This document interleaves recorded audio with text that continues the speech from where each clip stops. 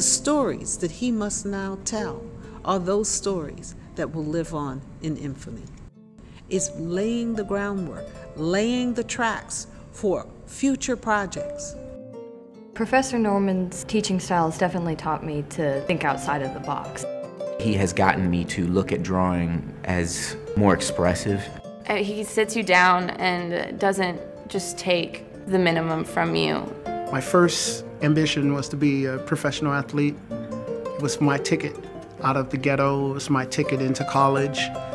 After injuries and that type of thing, it became apparent that I wasn't going to be able to turn pro in either baseball or football. And so, okay, I have this other talent. Let me begin to apply myself in earnest to that. I finally met him one day when Joe, consistent with his energetic character, decided to come to Micah and literally walked into my office with a huge roll of paper underneath his arm and a huge bag in the other. And he came in and he said, "Hi, I'm Joe Norman." And I went, "You're Joe Norman, the printmaker?" And he said, "Yes." He says, "And I came to show you my prints." Well, Joe immediately started to unroll these prints, which were not in a tube, which were not archivally preserved. And I was losing my mind. I said, "What are you doing?" I said, "You're like a carpetbagger. You're just walking through the streets, just selling your prints to anyone." And he went, "Yeah?" He said, "I just thought I needed to come meet you." About a month after he got here, he came and said he wanted to talk to me privately, and he said, "Do you think I could teach another course?" I said, "Now? You mean that would be 5 courses?" And of course, in academia, that has ramifications. If you teach 5 courses, maybe they're going to ask all of us to. And out of that conversation came, let's go to Cuba. We took a number of students to La Habana and Camagüey and Vinales and Hibacoa. We experienced the art of Wilfredo Lamb, Manuel Mendivi, and the experimental print shop in Havana. Joe had a way of keeping it about art and just about art.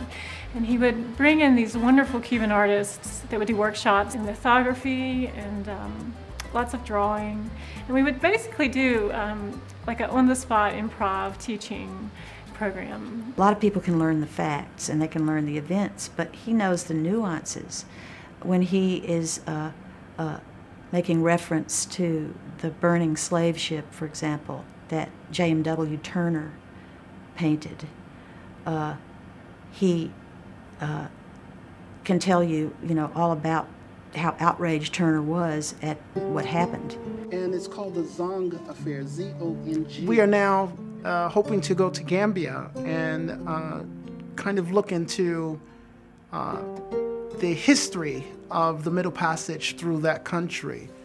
And so by collaborating with Tunde, he's brought to light my vision and his vision combined together, that we were walking along the same path, musically and artistically, our philosophy about things that seemed to work so well.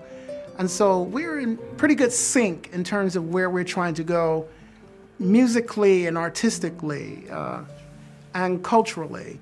Yeah. It's the same things you're going to be addressing, sure. the beginning, yeah. the middle passage, yeah. the conflict, the transition. Yes, an incredible transition. It's the story. There's so many stories of ours that have not been told, but the central story is this story of the experience that one has been through. Yeah. The diasporic story.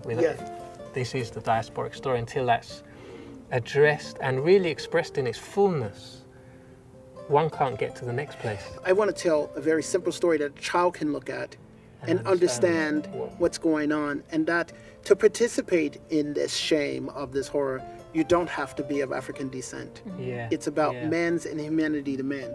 It's about temporary insanity again, like when someone loses it, a culture, an individual, a power, and they decide to, If you don't take the lessons, similar like the Jewish Holocaust, if you don't learn the lessons from it, that's the key, then it can happen again. Yes. So the main thing is the lessons from something. Absolutely. How did one get there, and how to avoid getting there again.